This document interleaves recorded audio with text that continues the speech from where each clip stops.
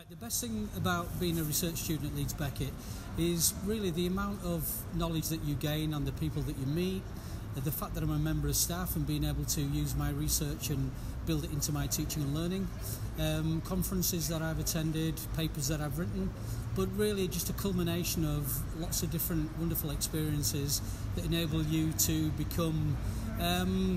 a doctor, I suppose, at the end of the day, and in an area of specialism that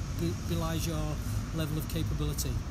Yeah, my PhD study was about psychological resilience, which is our ability to adapt as individuals to adverse circumstances. I have collected data from our outdoor adventure residential programs over 5 years,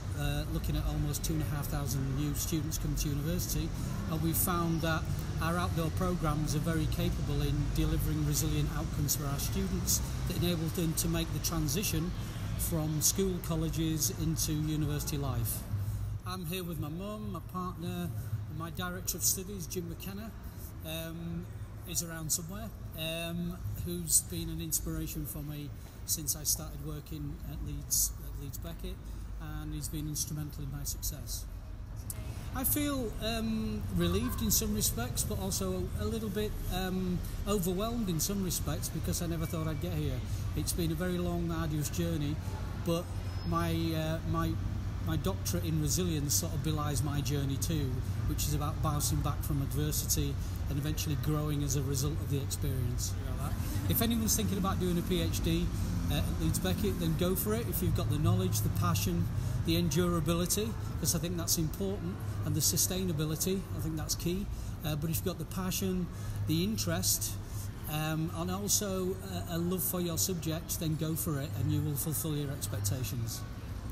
As an alumni, I was an undergraduate some years ago, so I did sports science and human movement studies, so it's been in my blood. I'm a Leeds boy, so I've travelled the world and come back,